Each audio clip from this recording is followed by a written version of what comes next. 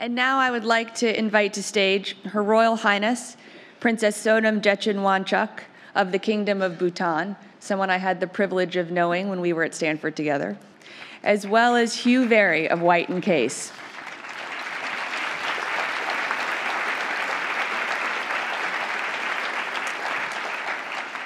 Since the first general parliamentary elections in 2008, the Kingdom of Bhutan has seen lasting democratic stability, has made significant progress in empowering existing legal institutions to support its developing rule of law.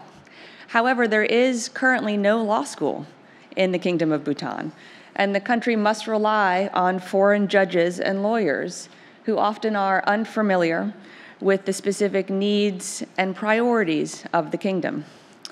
White & Case today is committing to partner with the government of Bhutan to create the country's very first law school, which will serve as a center for research and analysis, focusing on the evolving needs of the country, as well as to develop expertise in certain areas that are in alignment with the country's priorities, particularly around environmental law and sustainable development.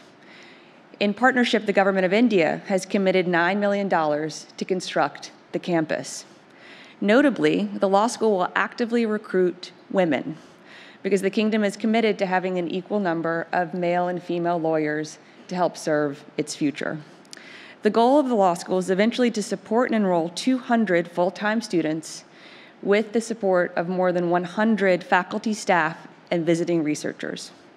This is incredibly exciting.